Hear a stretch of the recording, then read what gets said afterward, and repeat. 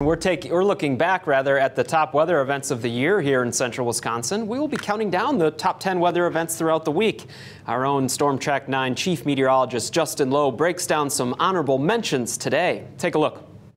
It is time for the top 10 weather events of 2023, and today we're going to start out with the honorable mentions. Not too cold in January. It did not feel like the heart of winter in January this year. Up until the last 4 days of the month, the high temperature was 20 degrees or higher every day. And we experienced 16 days when the high temperature was 30 or higher, with the warmest being 39. We didn't have any below zero readings until the 30th and 31st. It ended up being the 5th warmest January on record.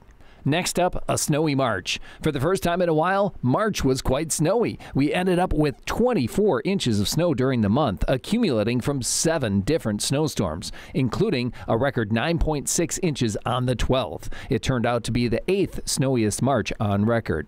And how about that record snow on Halloween? In 2022, Halloween was quite warm. In 2023, it was a lot different. A record snow of 2.6 inches fell during the morning. Thankfully, the snow cleared out by midday and trick-or-treaters did not have to trudge or drive through falling snow.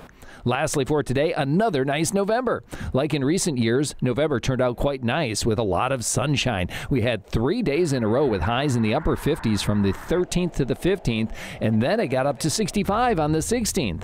The weather was also nice for the opening weekend of the gun deer hunting season when the skies were sunny and highs were around 50 on both days. With only 0.24 of an inch of precipitation during the month, it ended up being the 7th driest November on record. Stay tuned tomorrow when we'll get into the top 10, starting out with 10 through 7.